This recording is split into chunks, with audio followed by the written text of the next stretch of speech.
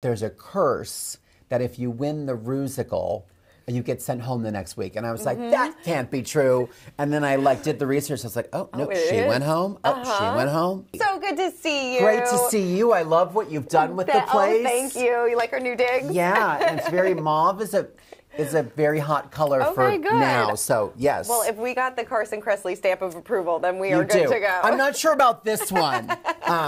We'll think about this. We'll think about that one. Yeah, it looks like an organ of some kind. Anyway, enough about the decor. Enough about the decor. I'll just shield it. Right, thank you. We were talking before, but congratulations, RuPaul. Yes. Highest episode ever? Highest rated episode, I think, in 10 years. That's amazing. Yes, in a decade, yes. But still, that's amazing. And even just saying in a decade, I'm like, wait, we've been doing the show is in its 16th season. It's incredible. And it's been so amazing to work on because it's the little show that could. You know, it started out on a very niche network on Logo. Then it moved to VH1. Now we're on MTV. And it just keeps doing really well. And I'm just very proud of it too because it's also a very positive show where it shows people, you know, being authentic and being celebrated for it. And yes, there's some drama. Yes, of course. And there's some great makeup inspiration and there's incredible fashion. And I think that gets better and better every year. And we have the great benefit of having a fresh cast of amazing entertainers every season. Yeah. Who bring their incredible personal stories. So, and we have Ru, who is just, you know, I've worked with incredible people in showbiz. Certain people just have that they're just special people, and it translates. And you love being around them, and they're so wise and give great advice. And Ru has a new book out right now called House of Hidden Meanings. It came out like yesterday. So. I'm anxiously awaiting to get back home because I saw from Amazon that they have delivered it. So I've got to, you know, get the tea. I love it so much. But people were not very happy that Plasma is not on the show anymore. I know. Yes. I know.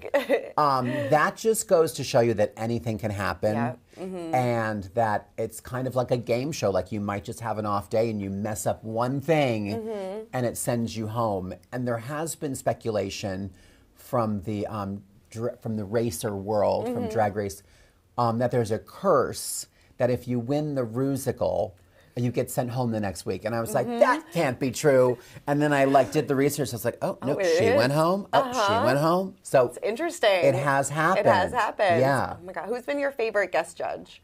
Oh, there's been so many. So many. And that is one of the really fun things about the show. It's, you know, we get onto set like early in the morning and start getting ready and go through the works. And I don't know who's going to be the guest judge. Yeah. But there's parking spots at the studio, and the person's name is usually there. But if they're like super famous, it just says like G or M, and I'm just like, ooh, is Madonna here? She wasn't. She wasn't. But it's fun discovering who's going to be there that day. I love Miley Cyrus. Yeah, she's great. Olivia Newton-John, God bless.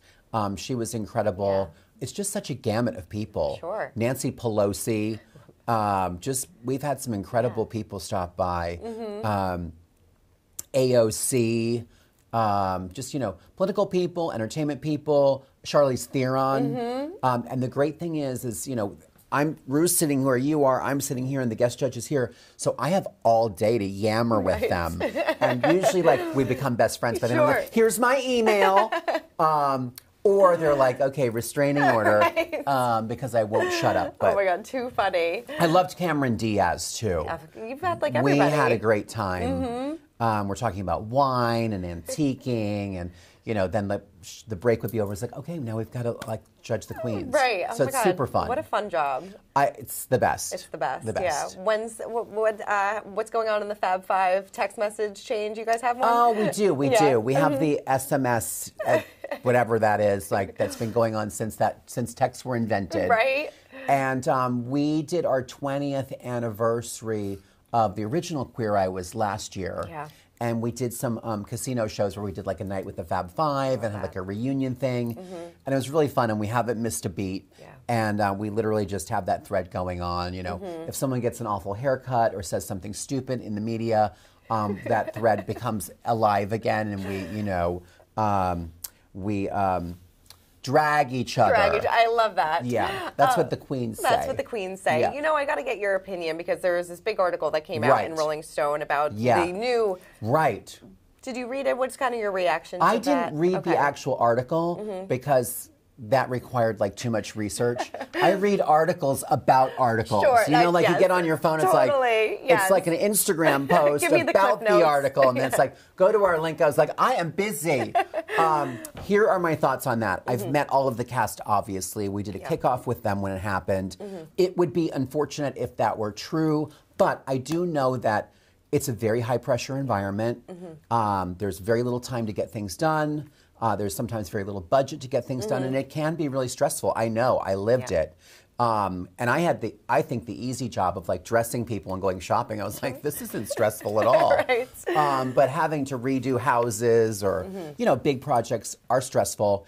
And we haven't heard the cast members' side of the story. So I think, you know, we need to hear what they have to say, and I do understand that it's stressful, and they've all been great guys whenever I've interacted with them. So I'm going to err on the side of, you know, it was a bad day. Yeah, no. Did you ever have drama behind the scenes? Absolutely. Yes. And I was remembering back to like, you know, sometimes you're very rarely, and I try to consistently, you know, your crew and everything is like, they're the ones that make you, you know, look good. So, but you know, there are days when things are like everything is going wrong, and you want to do such a great job for the client. Sure, yeah. On the new version, they call it the hero, and I'm sure that's what inspires that new cast as well. Like you want to make that person you're making over look and feel amazing, and give them a gorgeous house.